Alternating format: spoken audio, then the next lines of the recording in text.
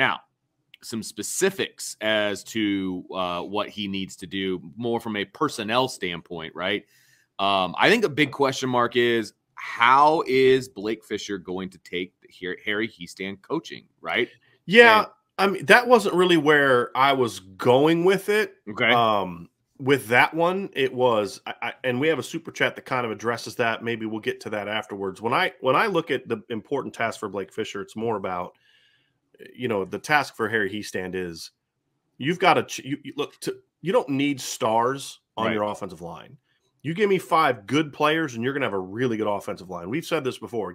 If you have 2 stars and 3 not good players, and they don't play well together, you're not going to have a great offensive line. You give me 5 really good players, no great players, and they know how to play together, you're going to have a great offensive line. Sure. However, as we saw in 2015, as we saw in 2017, when you have 5 guys that play together and you have stars on your team, you're going to be really good. That's when it gets to elite status. Yeah, and obviously, Jarrett Patterson's been a really good player. Him getting to the next level is important and all those kind of things. But Blake Fisher has a chance to be a star, like a genuine star, and not like a really good player. Jarrett Patterson can be a really good player.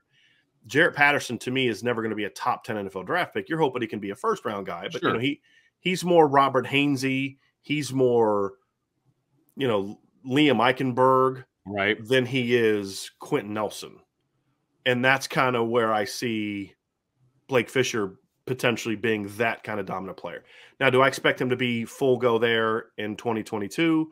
No, because he's a sophomore, right? But he should take a jump, right? And that's going to be the thing for Coach Hiestand is he's got to be sort of your pet project, in that, like, you have another tackle in Joe Alt that you need to work on and get going. But, like, Joe's kind of already really technically advanced. There's more you can build on there. But, Joe came to college knowing how to play, thanks to his dad. Yeah, that helps. That helps. And Blake has incredible skills, and he's still learning the position.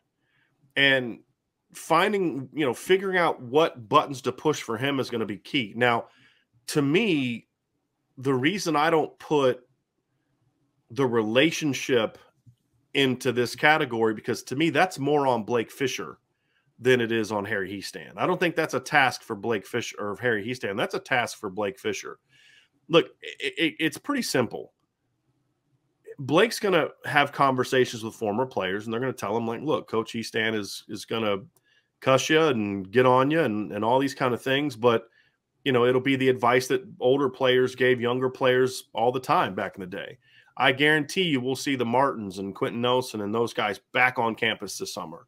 And they're going to have conversations with Blake Fisher, and it's going to be about, listen, here's how you receive that coaching and turn it into something special.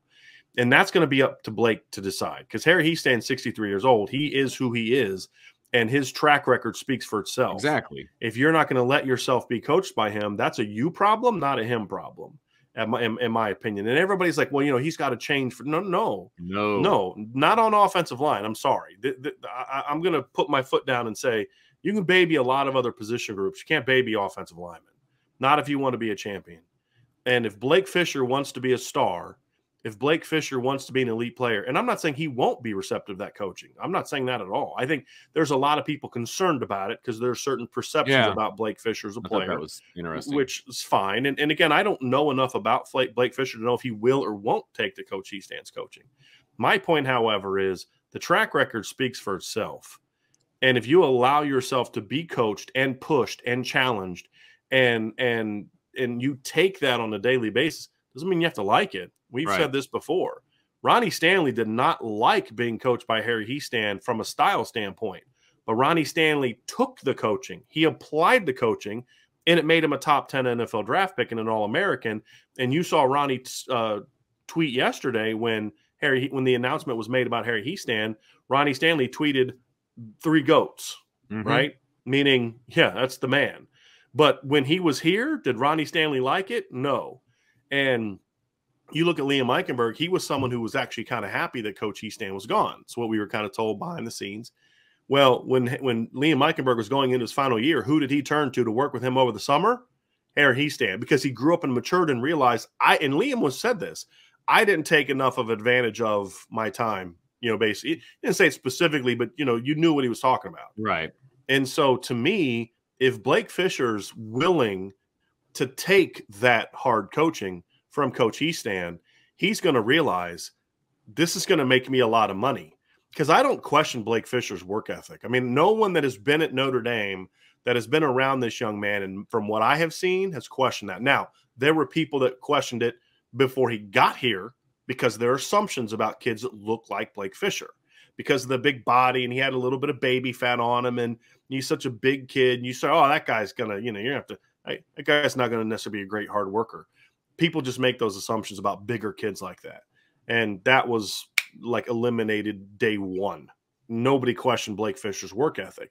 If he can take the hard coaching, then that combination of his work ethic and talent with Harry Heistand's teaching ability, you've got a chance to have an absolute star.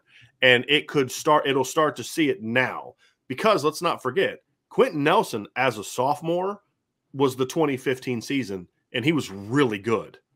Right? I mean, we saw it, and he didn't play as a freshman. Blake at least got a game and a half under his belt, And so he's going to have the whole spring. He's going to be healthier, because fortunately for him and for Notre Dame, his injury happened so early that by the time they get into winter conditioning, he's healthy now. And by the time they get into spring, he's going to be full go. So I think that's a really important piece to this conversation is you've got to get Blake Fisher playing like a star.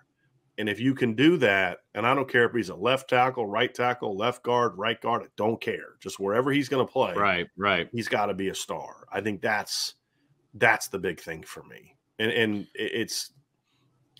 I'll tell you this.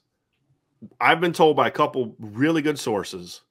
So the people that were telling me that he wasn't wanting to get back into coaching, then were the same people that which is how we were able to get it out first, that he was looking to come back. Right. And at first it was, some role. Then it was like, no, he wants to be the coach now.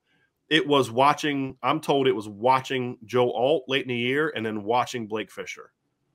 And he was like, those kids can be special. And he wanted to be the guy that's with my tutelage, these kids can be special. And that's just the kids that he knows, and I'm looking forward to seeing what he's